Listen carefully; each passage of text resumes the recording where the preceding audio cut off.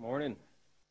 It's really good to be back here, back home, here with you at Ford Road Bible Chapel. Lots of things have happened since we were here last summer. So much has changed quickly, too. But it's good to know that the Lord doesn't change and that He's with us today and wherever we're gathered, folks gathered watching from home. Hi, folks. I know there are some from Antioch who'll be watching this morning as well, and they send their greetings and blessings. Well, I want to start by reading from Matthew 28 and verse 18. Gospel of Matthew, chapter 28, verse 18. And Jesus came and spoke to them, saying, "All authority has been given to me in heaven and on earth. Go, therefore, and make disciples of all nations, baptizing them in the name of the Father, and of the Son, and of the Holy Spirit, teaching them to observe all the things that I've commanded you. And lo, I am with you always, even to the end of the age." We know these verses. It's a great commission. We know them to be powerful and comforting words from the Lord Jesus. Over the years, we've discussed these words a lot. We've talked about missions from verse 19, baptism. If we're saved, we know what it means to have Him always. And we know that to keep the commandments of Jesus is to love Him. All these important and cherished things have been discussed, and we'll talk about them again. But for today, I want you to look closely at verse 19, just a little to the right of the word baptizing. And to the left of the Father and Son, you'll see four little words there. In the name of. That's what we're going to be talking about this morning. That's what we're going to be talking about today, and specifically in the name of Jesus. We're going to be talking about what that means, and we'll look at a passage where in the name of Jesus is at the center of what's going on. We'll hit a bunch of passages around the New Testament, and then we'll draw out a challenge and some encouragement as Norris prayed for us this morning. And in order to do any of this, we'll definitely need to ask the Lord's help again. So let's do that right now. Dear Lord,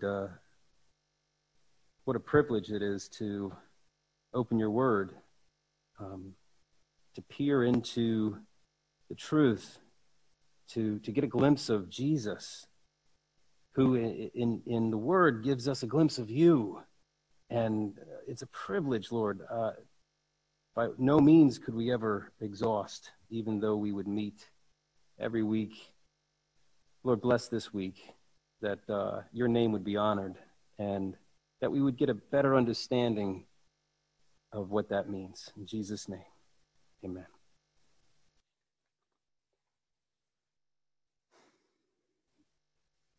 What is it to do something or speak in the name of? In church or at a meal, we'll end a prayer in the name of Jesus. That might be probably the most common use of all. And although it's common, I think many of us don't even know why we say that or what it actually means. But it's pretty common for us to do that. Another common example is at baptism. We follow the Lord's instruction in baptizing in the name of the Father and of the Son and of the Holy Spirit. Those are just a couple examples from inside the church. Outside the church, you'll have a harder time finding examples. You might hear a report that someone donated a large sum of money in someone's name. They do that to honor a person. Maybe the most common use in society has to do with the identity theft commercials I hear all the time. People who would steal your identity and borrow that money, borrow money in your name and use your assets in your name. Hope that hasn't happened to any of you. So this use speaks of ownership. There's an older phrase, stop in the name of the law. I haven't heard that much lately. Or open up in the name of the law. Using the name of here speaks of authority and power. So at least in these examples, this phrase is somewhat versatile. It can speak of honor, ownership, power, or authority. And despite these examples, this phrase isn't really part of our common everyday conversation. But in the Bible, however, this phrase is very common. How common? Well, it's in the Old Testament. I don't know how often, but if we just focus on the New Testament, we find 5 Greek words that translate into the English word name. Name appears about 200 times, and half of those occurrences, 97 times, it's this in the name of phrase. That's pretty common. And if you're like me, after today, you'll pick up your Bible and you'll be noticing it everywhere.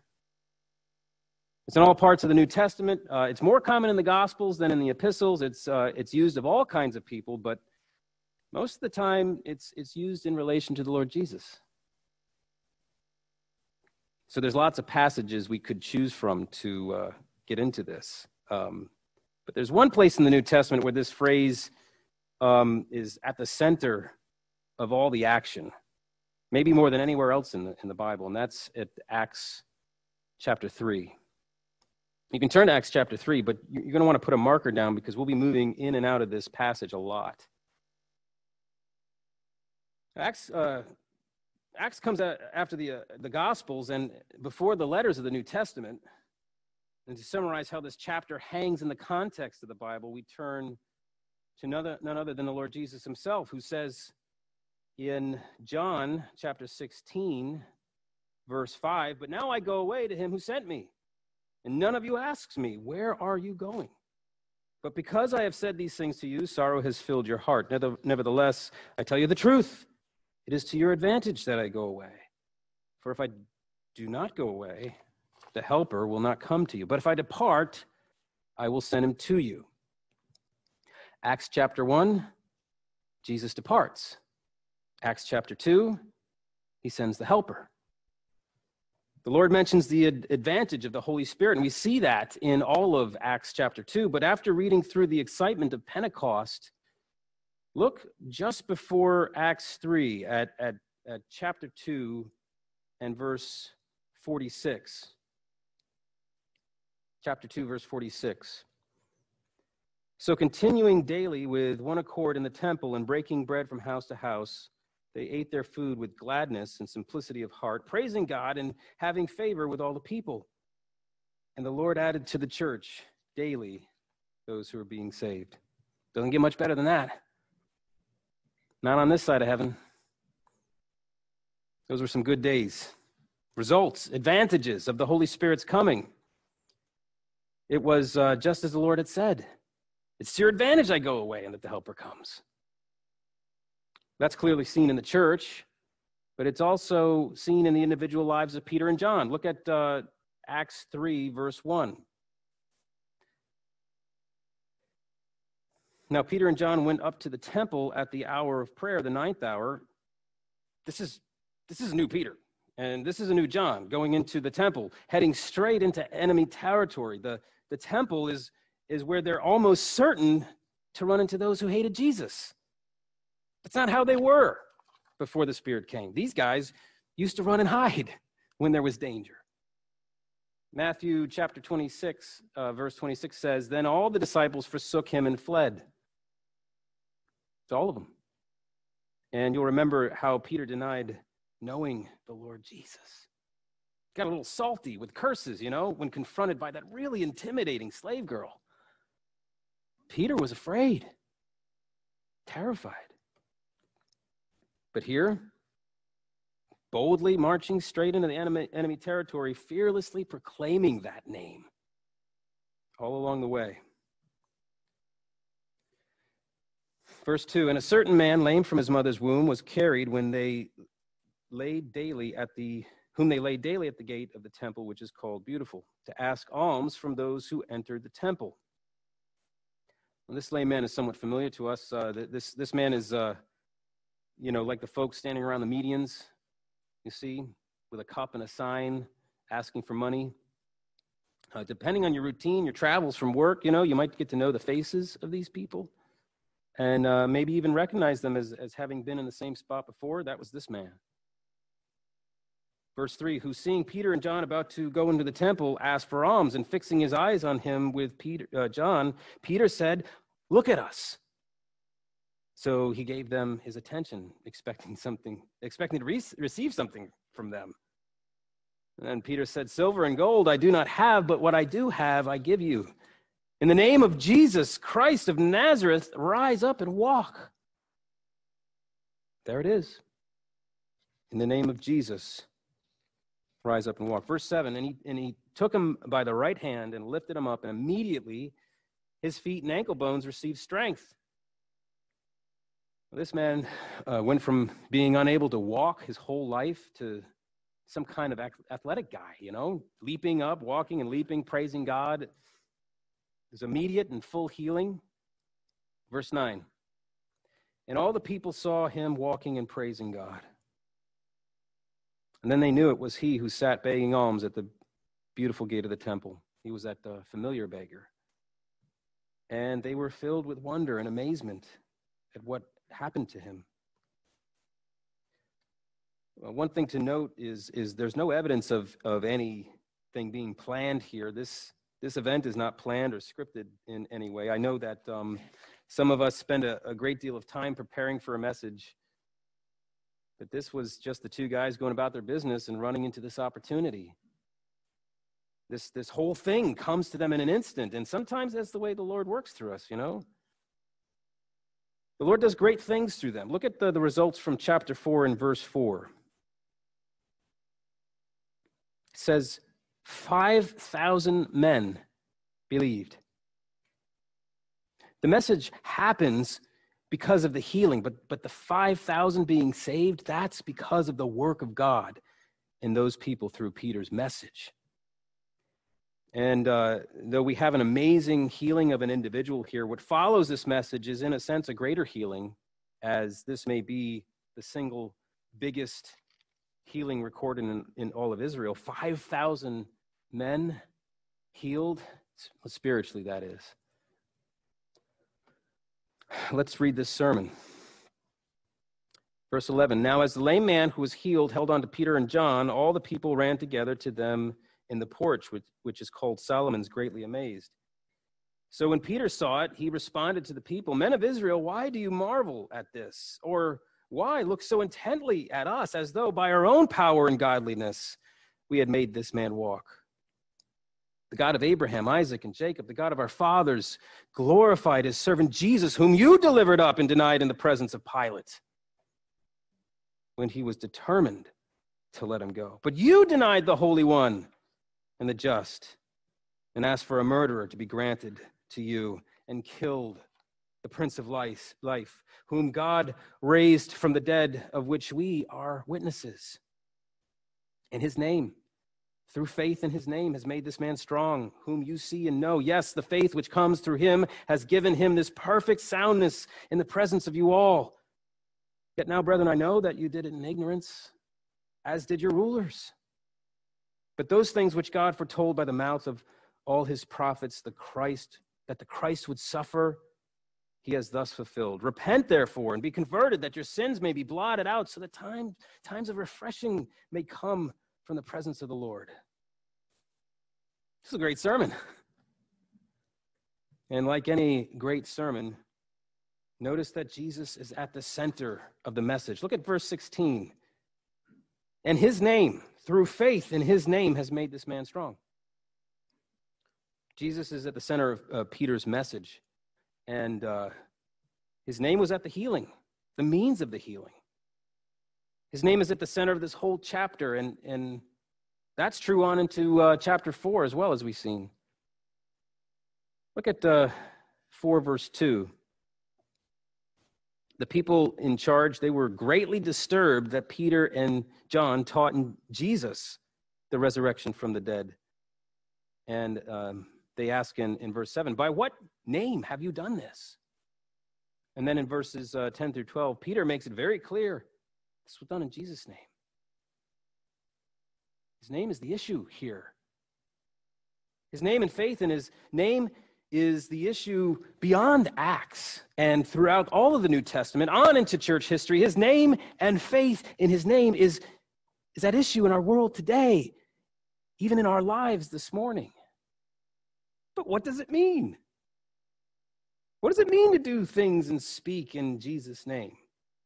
I'm going to give you 3 things that we can draw out from this passage in Acts to answer that. Number 1, in Jesus' name means the real Jesus. Look at verse 13.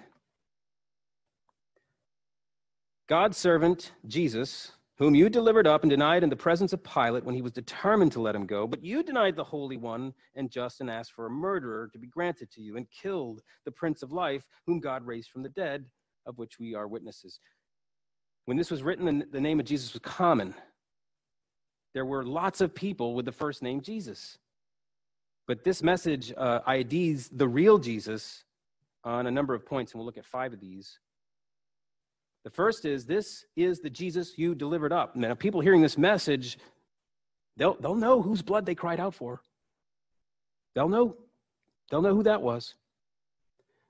2, this is the Jesus you delivered up to Pilate. The sentencing came through an official in government set in a particular place at a particular time. 3, this Jesus is the one Pilate was determined to let go. I'd be surprised if Pilate was ever concerned for the fate of anyone the Jews brought before him. So this Jesus would be unusual and memorable to Pilate. 4, this Jesus is the one you swapped out for a murderer, by name Barabbas. And if that wasn't enough to ID this Jesus, 5, he's the one God raised from the dead, of which there were many witnesses, Peter and John among them. That's 5 tangible earthly points of ID that allow the rulers and the people to know exactly which Jesus is being talked about here. You know, today our job isn't any easier than it was then. In fact, it's probably harder. Not because people are walking around with the name Jesus, but because of Antichrist and false teachings that are so confusing. It's harder than ever to know which Jesus people are actually talking about. We need the Jesus of the Bible more than ever before, and we need him to be separated out, set apart, sanctified. We need his name to be hallowed as it is. So today it's just like Paul imagined. There were those who would come preaching another Jesus, corrupting the minds, deceiving them from the simplicity that is in Christ with a different spirit, a different gospel. Sometimes they preach a half Jesus or a partial Jesus, and to the untaught and to the weak, that partial Jesus is just the nice guy in the paintings, embracing children, never turning anyone away, never judgmental, completely void of anything controversial, and always up with the latest social trends. You notice that? That false Jesus is what the world likes. The world doesn't want the whole Jesus. You and I do. We'll be spending our whole lives trying to understand, trying to grow in the knowledge, to know the fullness of Jesus, and we'll be getting to know him more and more all of our lives and beyond. And we're not satisfied with that. We also want the whole world to know him. And we're not satisfied with that. We want each other to know him more, praying for one another as Paul did, that the God of our Lord Jesus Christ, the Father of glory, may give the spirit of wisdom and revelation in the knowledge of him. Ephesians 1. It's at the core of why we go to church, do Bible study. That's what we want. We want more of the real Jesus, not less, not some watered-down version that appeals to the dead. That's another Jesus whom we have not preached. So when we say in Jesus' name, we're saying the distinct, preeminent one, the God-man, not open to your truth, but he is truth. Jesus Christ, come from God the Father as the very image of the invisible God, the firstborn over all creation, by whom all things were created, before all things, in whom all things consist, our Savior, and many, many other names in the New Testament, in all of Scripture. So what does it mean to do things and speak in the name of Jesus? Well, it means the real Jesus, the whole Jesus.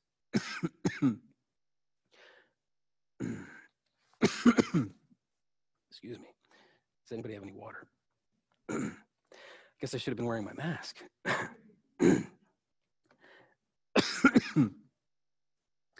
It means the real Jesus, the whole Jesus. Thank you.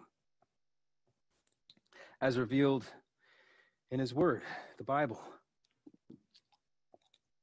The second thing speaking and doing things in the name of Jesus means is trouble. Look at Acts 4.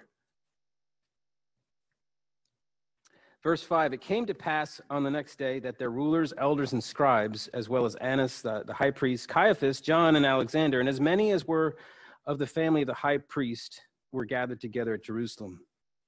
Sounds like a tough crowd. And when they had set them in the midst, they asked, by what power, by what name have you done this? Peter's on trial. Peter and John, they spent the night in jail, and now they're on trial. For what? A good deed done to a helpless man? What's the problem with that? Everyone appreciates kindness to the infirm, to the disabled. The world praises organizations dedicated to working with helpless people. I don't have a problem with a good deed done to a helpless man. The problem is by what means this man has been made well. The problem is this was done in Jesus' name. That's offensive to the world. No matter how miraculous, big-hearted, or beautiful a thing is, if you bring the real Jesus into it, you might end up on trial. And you may even be judged for a good deed done in Jesus' name. Why is that? Why are people so up in arms about the real Jesus? Well, if I refer you to point one, I'll refer you to point one, the whole person. People hate the real Jesus. Back in Bible times, they hated him for how he challenged the false religious systems. It made them so mad that they wanted him dead. And if they had their way, he wouldn't have made it to the cross. He would have died under a big pile of rocks. Today, it's not so much the people in the religious systems that hate Jesus. It's the secular culture. They hate him because of what he says about sexual immorality, greed, pride, humility, repentance, forgiveness, or anything that doesn't support the trendy narratives. So 2,000 years later, there's still conflict over things done in Jesus' name. But it's no surprise to us. He told us there'd be trouble. And Matthew, you can turn to Matthew chapter 10, thank you, and verse 34.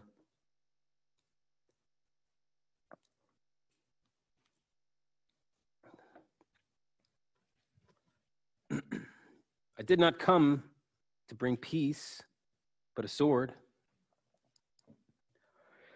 John 15:18 says, they will persecute us, and all this they will do for what? Why? Why will they persecute us? Verse 21, for my name's sake. So what do we do? What do we do with Jesus' name, knowing there will be trouble?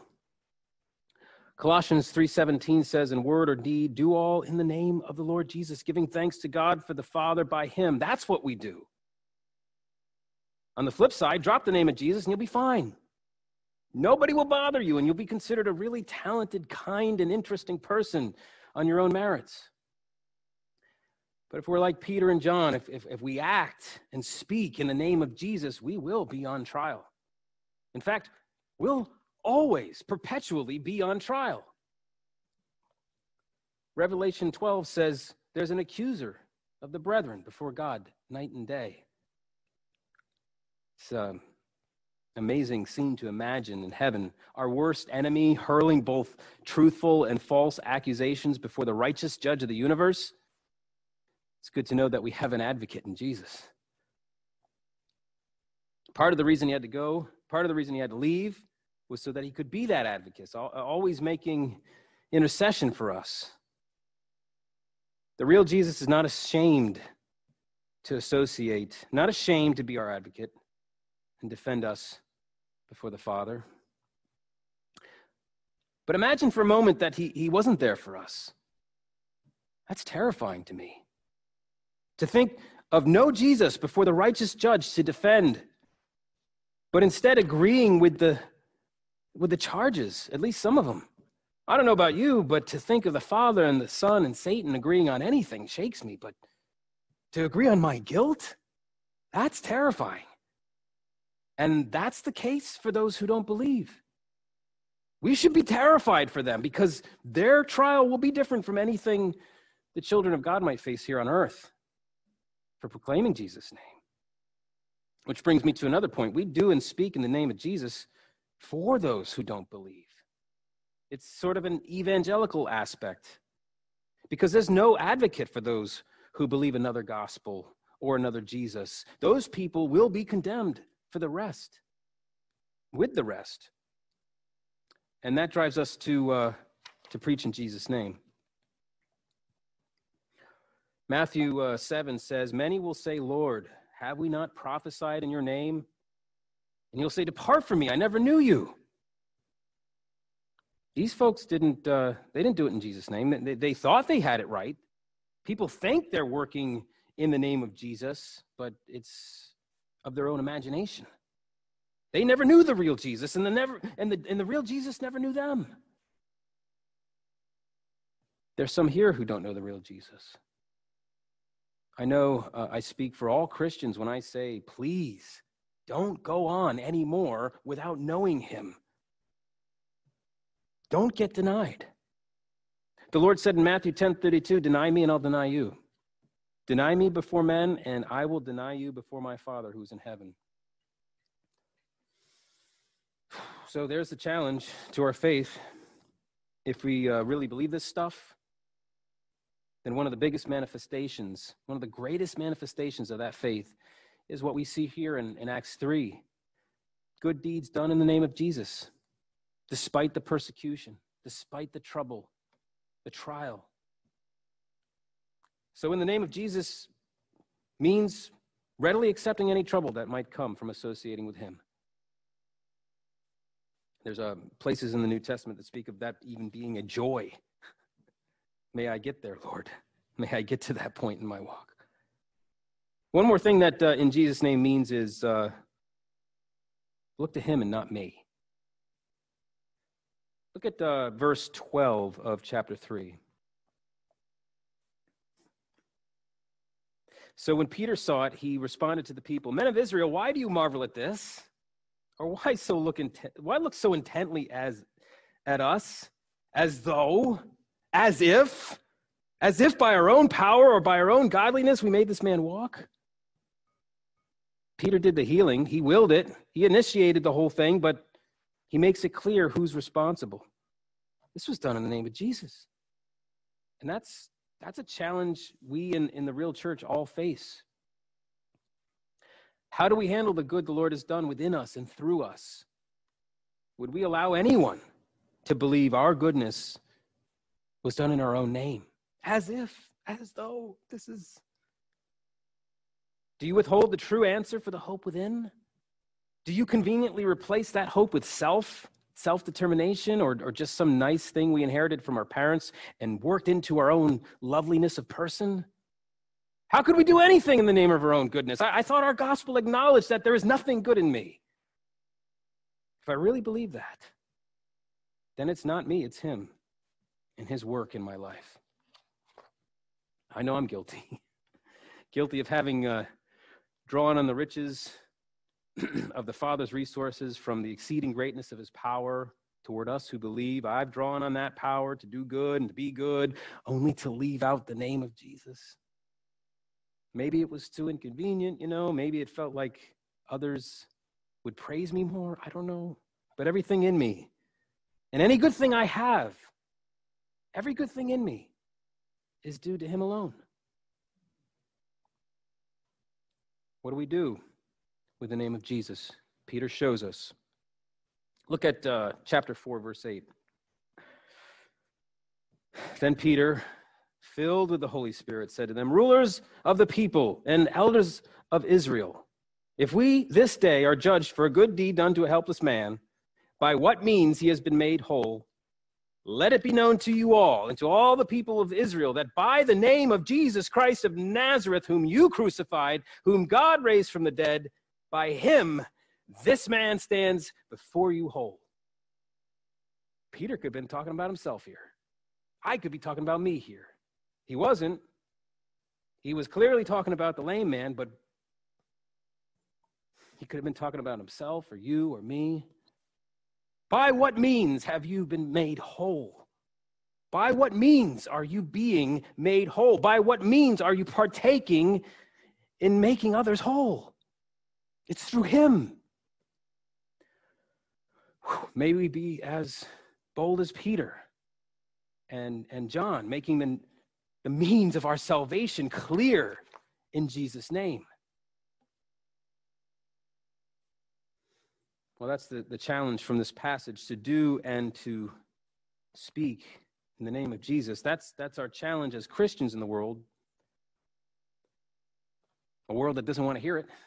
I hope this helps answer the question, what it means to speak in the name of Jesus. I'd like to, as promised, close with some encouragement. There's a lot of challenge there. Years ago, when we lived in Baltimore County, I remember driving home from work, and as I approached my house, the end of a long, hard work day, I remember just being bewildered by the sight of a guy in my yard mowing my grass. It's like, what? Startled and curious. I remember thinking, what, did this guy just, he was like mowing his own lawn, he wandered in my yard with his lawnmower? Did I let the grass get too high? Did it get too long? Why is he doing that? No, it wasn't too long. It turned out that it was my neighbor, Mike. And Mike's, I said, "Hey, what's going on? What are you doing? Did I let the grass get too high?" He says, "No, I just wanted to do something nice for you guys." Wow. That was hard. I think it would have been easier if he was like irritated with me. I'm just mowing this because you're not, Yeah, but it wasn't like that. Mike was actually doing this, loving his neighbor as himself thing, literally, You might think, well, that's really nice. Why did that upset you, Jason? Well, the reason why it was hard for me is because Mike's an agnostic. Mike is never darkened, nor maybe never will darken the threshold of a church. That troubled me. And Mike is known around the neighborhood, or was known around the neighborhood as being a really great guy, always doing little things for people. But I'm never going to just go over somebody's yard and start mowing the grass. I'm not going to do that. And I remember thinking, what kind of Christian am I? What is the power of God in my life if the agnostics are better at loving their neighbors than me? It was what is it, a thought bomb? Yeah, it was a thought bomb. You ever feel that way? Like when Bill Gates gives like some $30 billion to charity, we'll never come close. Well, as with all questions that might trouble a believer, the answer is in his word. For me, it was actually studying this chapter, Acts 3, that I realized what really matters is not the quality or quantity of a good thing, but whether or not Jesus is in it. Because although Mike, he did for people what was probably better than anything I could do, one thing is for sure, he could never do anything big or small in Jesus' name. Only a child of God can do that. And because of what that means, even something as simple as a cup of cold water given in Jesus' name qualifies for an eternal reward. That takes the comparatively small kindnesses of the believer to a pretty high level, doesn't it? Isn't the Lord gracious? He takes a heavy burden, he makes it light, and then he rewards us as if we've done something great. What a gracious God we have. We've got a few minutes left. I want to close with just reading without comment. Matthew chapter 25, starting in verse 34.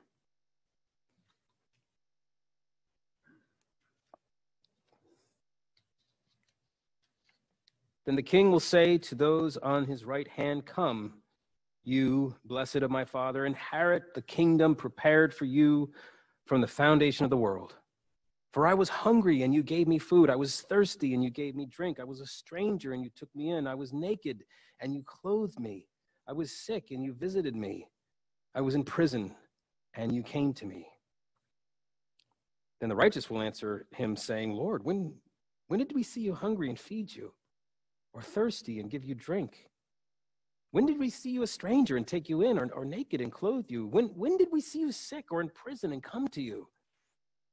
And the king will answer and say to them, "Assuredly I say to you, inasmuch as you did it to one of the least of these my brethren, you did it to me."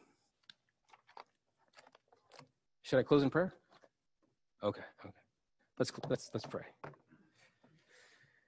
Oh, Lord, it's so good to know you. Thank you for making it possible. Thank you for that person in our lives that came with the gospel, that came bearing Jesus' name, that cared enough to do that for us, to bear his name without being ashamed, ready and willing to take the trouble that comes with knowing and preaching the real Jesus. Help us this week as we go out. Help us to do little things in the name of Jesus, not worried about how small they are or how big they are, but do all in the name of Jesus, giving honor to you. Help us to be safe this week and be bearing this name as a light, as a beacon in a really confused and fallen world that doesn't seem to be getting any better. We pray these things in Jesus' name. Amen.